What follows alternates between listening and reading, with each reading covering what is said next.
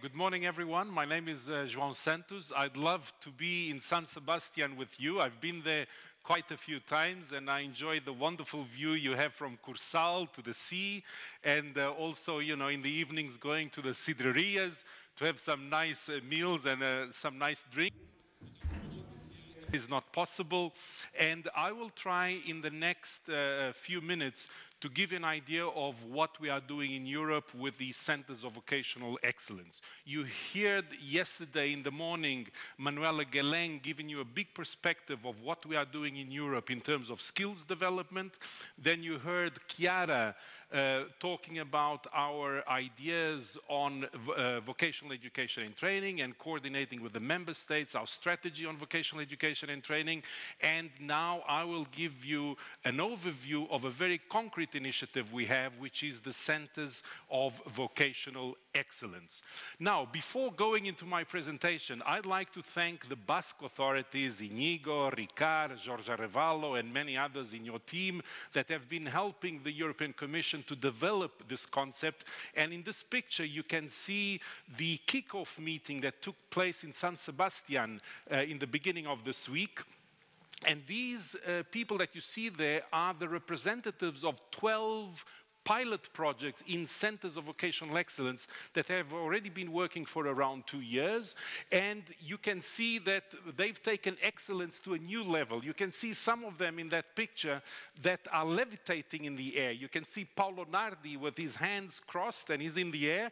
And Peter Moore. Saltado al aire y Peter Morman estará hablando después de mí también. Es un grupo maravilloso de personas que se han juntado y entre ellos han intercambiado ideas y experiencia para convertir la excelencia profesional en una realidad. Así que muchas gracias a las autoridades vascas por acoger a estas personas y por haber organizado esta reunión inicial. Antes de pasar a mi presentación, quisiera compartir con vosotros un vídeo muy bonito del sistema de formación profesional vasco, que está detrás de lo que estamos haciendo en la Unión Europea. Así que vamos a proyectar el primer vídeo. Green. People say that our vocational training is green. It's true. We're green because our objectives include sustainability, nature, and caring for the environment. However, we're not just green. We're also blue, because we support marine life and careful use of water. White is the foundation of the gastronomy sector, and upon it we can combine all the colours of the rainbow.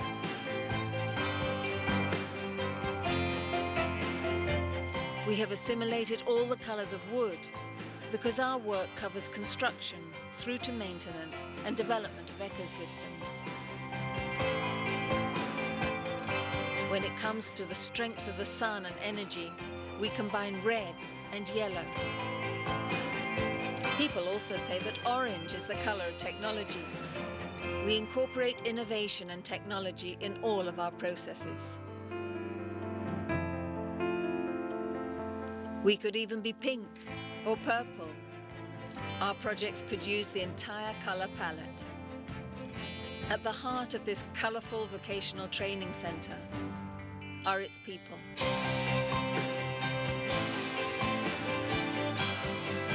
Our labour of love is the well-being and future of people built upon sustainability.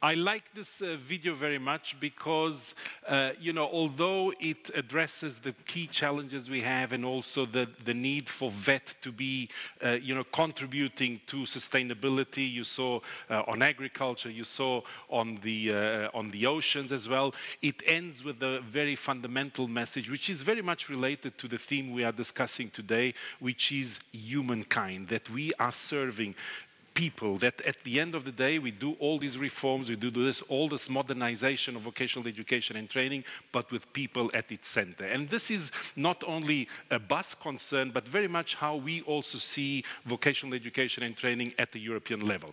Now, now I'm going to the presentation I wanted to share with you. I understand that there's sort of a 6-second delay between what I'm living here and what is the reality in the Basque country right now with this transmission. So if there's any technical problem, it's not that I've fallen asleep or whatever, it's just that there's this delay because I'm physically in Brussels and you are in San Sebastian. Now, going to the presentation, I'd like to start by giving the bigger picture and saying that, you know, in Europe, we have this big digital and green transitions that we are working on. You know, there's a lot of big initiatives, policy initiatives in order to pursue these big objectives. But underpinning all this, we have the European Pillar of Social Rights, which gives a social dimension to all our big initiatives in whatever sector, be it agriculture, various industries. In the end of the day, this social dimension is fundamental, and this is very much in the heart of the DG where I work in DG Employment. And as part of the social dimension, you might know that in 2017, the European Pillar of Social Rights was proclaimed. It has 20 principles that give a body to this idea of the social dimension. And the first of these principles is one on education, training, and lifelong learning, giving everyone the right to quality and inclusive education. And I think this is fundamental because you'll see that in all the various initiatives that we've had when we're talking about the European Pillar of Social Rights, the European Skills Agenda, the European Education Area, the industrial policy, this idea of the social dimension is fundamental. And of course, besides the policy initiatives that I've just mentioned, we also need to make sure that it's not only about talk, but there's also money and there's also funding to support us. And at the European level, we've been working with the member states, obviously, with the various institutions, and there are a set of financial instruments. I'm not going to go through all of them, of course, but just mention maybe Erasmus+, which is a fundamental one, and which is also funding this initiative on Centers of Vocational Excellence, the European Social Fund, and of course the Recovery and Resilience Facility, which puts at the disposal of the member states very significant amounts of funding in order to fund the objectives and the challenges in each country. So, to give you the big picture, Centers of Vocational Excellence are part of this wider context. We are contributing to this wider context of a strategic vision for the future of Europe with policy initiatives, with the Green Deal, for example, but also with funding instruments that support these dreams. Now, going to the Centers of Vocational Excellence, I would ask once again if in San Sebastian you can please put the second video, which is an animation video explaining what we want from the Centers of Vocational Excellence. Can you please put the video?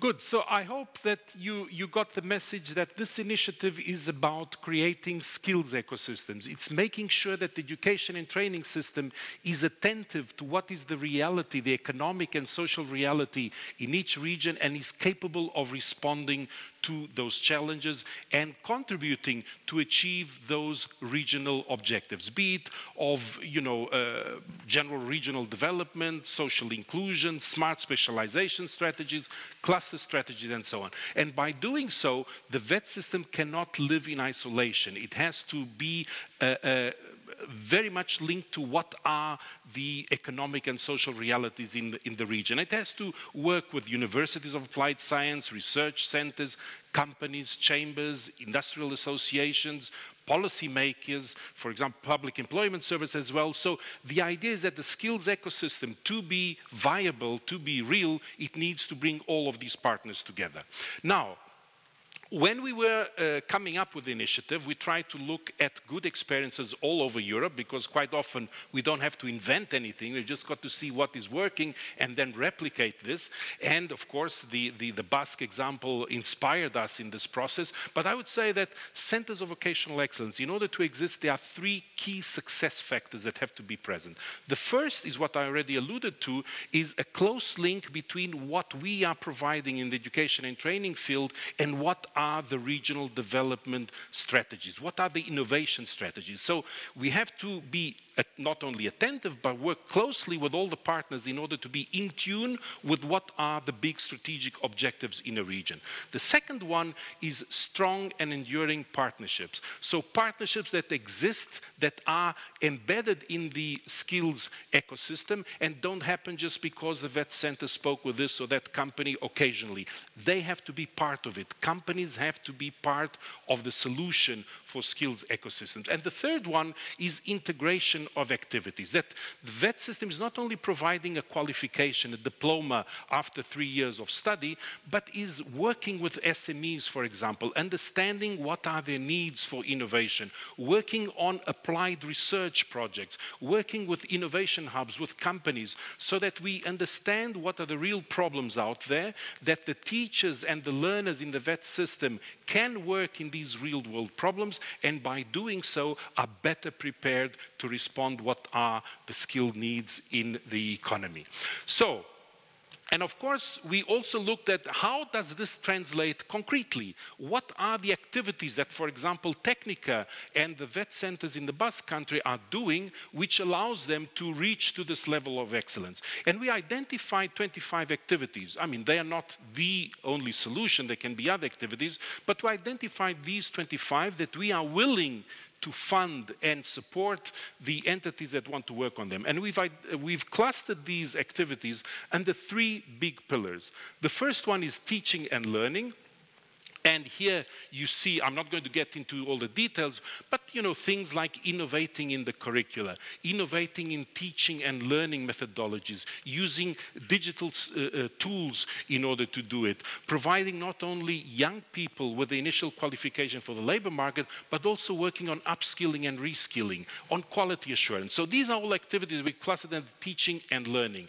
But we've also identified activities on cooperation and partnerships. I already mentioned, for example, the working on applied research with the SMEs, working with companies in order to have access to equipment that vocational centers by themselves cannot have, working on apprenticeship schemes. So these are all activities that we clustered under cooperation and partnerships. And the third cluster has to do with governance and funding. And this is making sure that we co-create skills ecosystems with all the necessary partners, with trade unions, with companies, chambers, and so on. And of course, we can have gigantic dreams, but if we don't have the financial instruments to support them, we're not going far. So it is very important also within this context that we discuss what is the role for public funding, what is the role for private funding, what is the role for individuals to fund also in terms of upskilling and reskilling. So these are all elements that we want these centers of vocational excellence to provide responses to. Now, the concept, the way we've developed it, has action at two levels. Ultimately, what we want is that the centers, the vocational centers at the local region, are in tune with what are the realities and the needs, and are working with all these partners that I mentioned. But of course, if you only look at your own belly button and don't see what is happening in the whole world and learn from each other, we are missing the big picture. And that's where the transnational element comes in, and that's where Erasmus Plus comes in, because you know that Erasmus Plus has this particularity of bringing partners together from all over the world. We try to bring people to share experiences, to learn from each other. And I mean, if I can use a motto to describe this, the idea is to think global, so understand what is happening out there, and then to translate this into the local realities and act local. So this is the main idea or philosophy behind this European initiative. Now, the way we've come up with the initiative, this slide is a little bit complicated, there's a lot of text there, but I'll try to summarize it very quickly. The initiative will count with the support of EU funding, Erasmus Plus, in the next 7 years of 400 million euros. This is grants that we give, 400 million euros for the projects that want to pursue this work and to finance 100 networks in the next 7 years. The applicants can be any organization in the Erasmus Plus program countries, which is basically the 27 member states plus the European Economic Area countries and Turkey. Partners can come from any country of the world. So Brazil, Chile, Bolivia, China, from anywhere, and we've had that experience in the past, can be partners in the project to the extent that they bring an added value to the project. To give this dimension of business education partnerships, the partners have to include in each of the 4 program countries, which is the minimum required, at least 4 countries have to be included in each project, and from each of those countries we want at least 1 industry representative or company, and at least 1 vet provider. Experience has shown us that the projects that are being submitted have much more than this minimum, but in any case, these are the minimums. And the grant we give is 4 million euros for each project, lasting for 4 years. So we want sustainability, and we provide the funding for up to 4 years. Now, this graph simply shows you how the funding we have available is going to evolve over the next 7 years.